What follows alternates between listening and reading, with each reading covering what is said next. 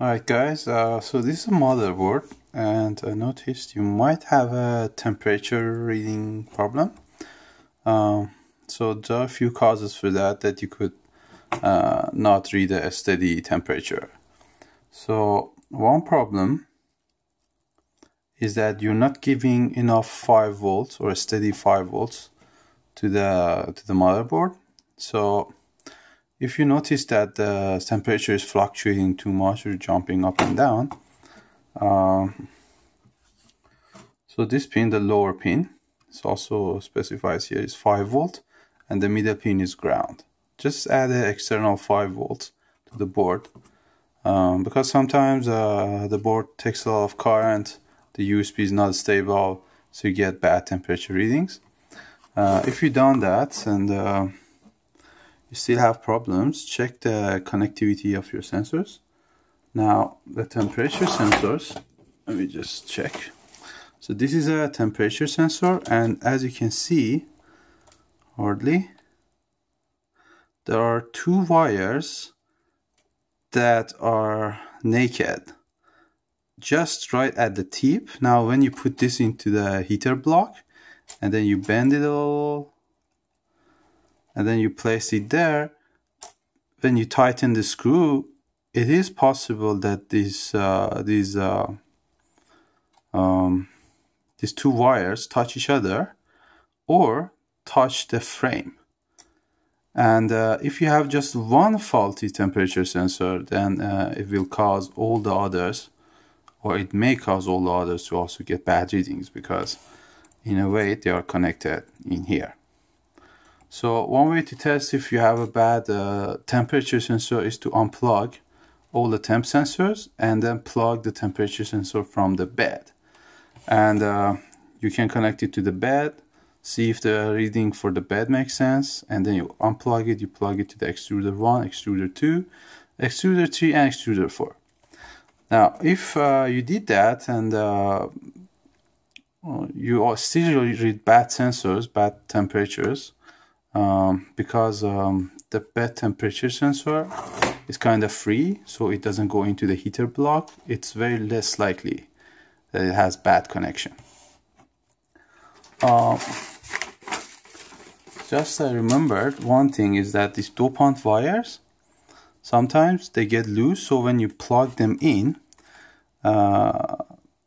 if you kind of have to push it from the wire, because I don't know, it's this one is quite firm, but sometimes there's no actual connection. For example, now when I put this in, I feel some resistance, so it's not like it just comes off easily, right? And if it does come off easily, then that means that there's no connection between the wire and the pin.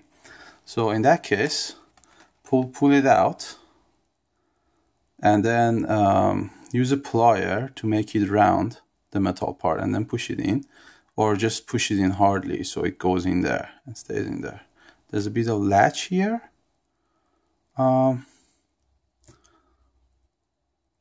but that will stop the plastic from coming off, but sometimes it's just not in the latch. So if you've done all that and you're still getting bad sensor readings, temperature readings, then just inspect the board.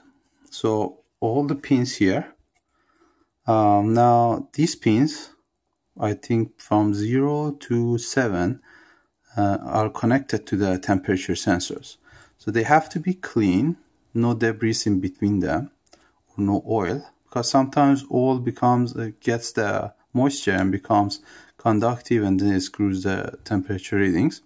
So just clean them with a brush, or with a Windex, or any cleaning solution that you have. Make sure you unplug everything, then clean the pins here. Try it again.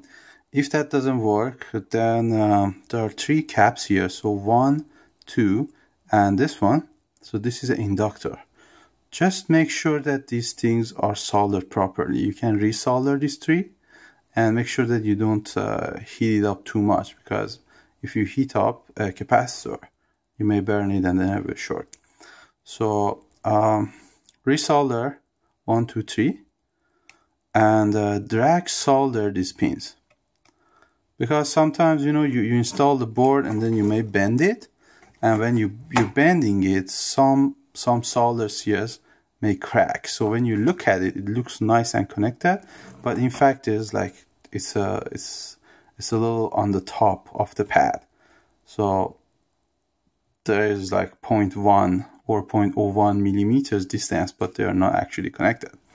So when you do the drag soldering here, and drag soldering is you put a tip, and then you drag it up, or you put a tip here and then you drag it down, and that should take care of the problem.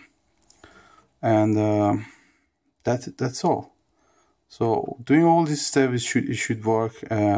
If it doesn't work, then I believe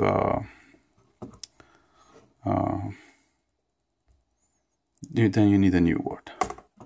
Thanks a lot.